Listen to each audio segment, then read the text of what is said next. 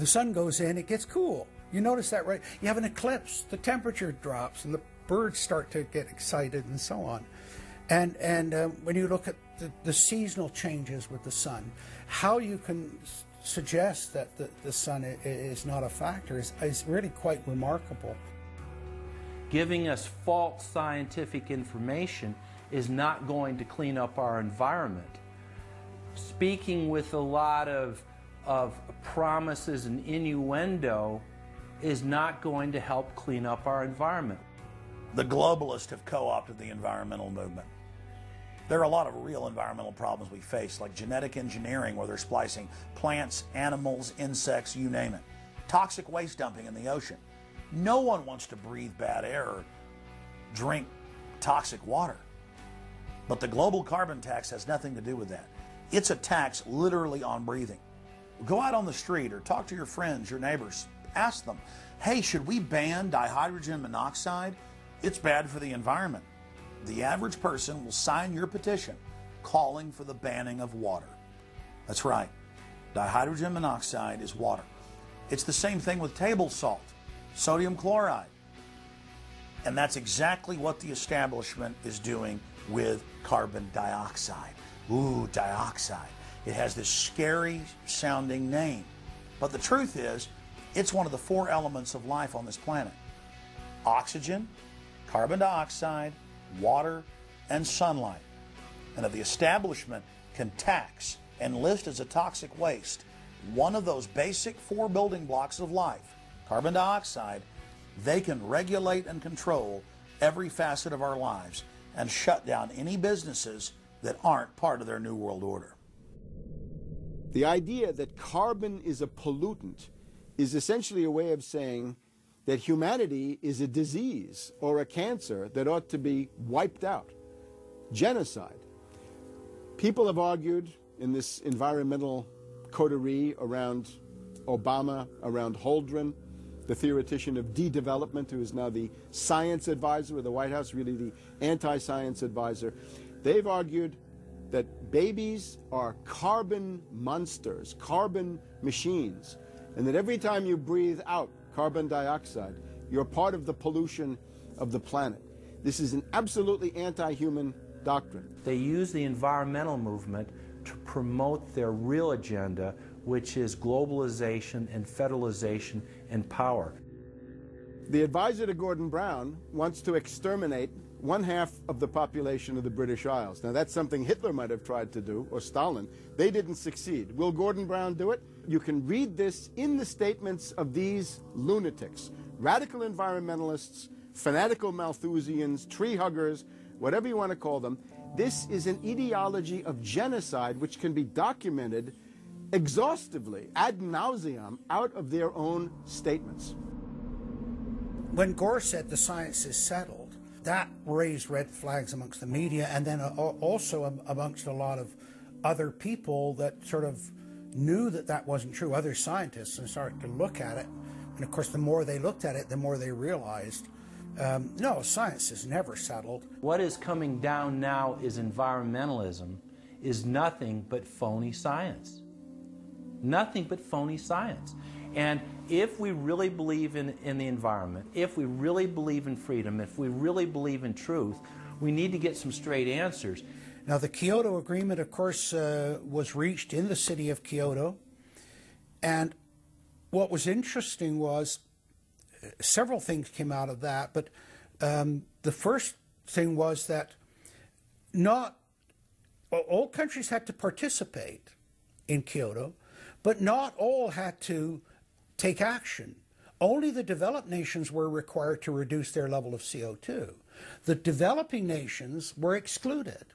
Now, of course, at that time, China was, and in some ways you can argue it still is, a developing nation. So it wasn't required to meet any targets under Kyoto, nor was India. The U.S., of course, held out. And what's interesting is that the U.S. Senate voted 95-0 against the Kyoto Accord, even though Al Gore was the vice president at the time. And lucky for him, he didn't have to cast a deciding vote. But so it was 95-0 against it, because the U.S. Senate saw, no, this is a socialist distribution of wealth. This is going to cost jobs and economy, and so they scrapped it completely. We're now told that you have to buy carbon offsets. In other words, if you have sinned by having a carbon footprint and by carbon emissions, you've got to buy a carbon offset, which is usually a scam. Somebody claims to have planted an acre of grass in the third world. It never happened. They take your money and laugh all the way to the bank. But they're telling you that in order to cleanse your guilt, you've got to buy a carbon offset. Talk about carbon polluters. You talk about them. It's my understanding that back in 1997, when you were vice president, Enron's CEO, Ken Lay, was involved in discussions with you at the White House about helping develop this type of policy, this trading scheme. And is that accurate? Is it inaccurate? It's been reported. I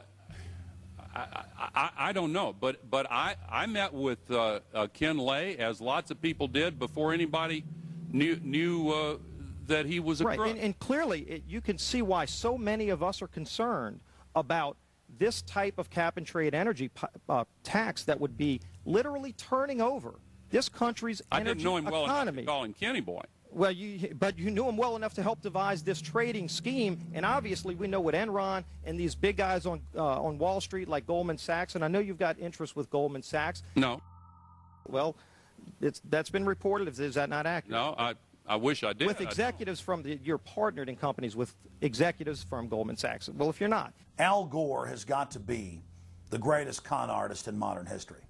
This guy claims he invented the internet, even though it's on record he's a liar, and he got away with it. He was the pitch man that successfully sold, as vice president, NAFTA and GATT. That's lowered the standard of living in the United States and Mexico and almost completely deindustrialized our country. Now he's saying you should pay him and his private company, set up by Enron, a carbon tax on breathing. Look, if you want to buy Al Gore's propaganda, go ahead. But before you do that, you should at least look into the claims he's making. There was a meeting in the White House in 1998 between Al Gore and Bill Clinton, Ken Lay, and Lord Brown. Okay, well, who were these people? Well, we know the president, the vice president. Ken Lay, of course, was the president of Enron.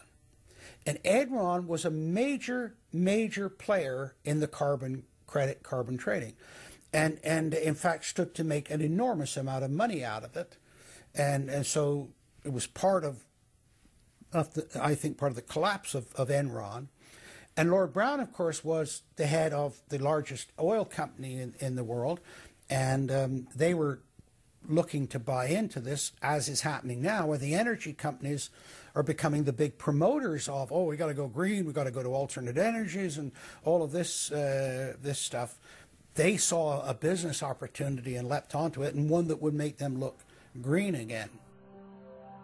When it came time for the 1,200-plus page greenhouse gas emission and carbon legislation to be voted on, the Speaker of the House, Nancy Pelosi, would not let the Republicans, or even members of her own party, see the bill until minutes before the vote. Republican Minority Leader John Boehner engaged in a rare House filibuster and read shocking section after shocking section from the legislation. Now, I really hate to do this, but when you file a 300-page amendment at 3:09 a.m., the American people have a right to know what's in this bill and have a right to know what we're voting on.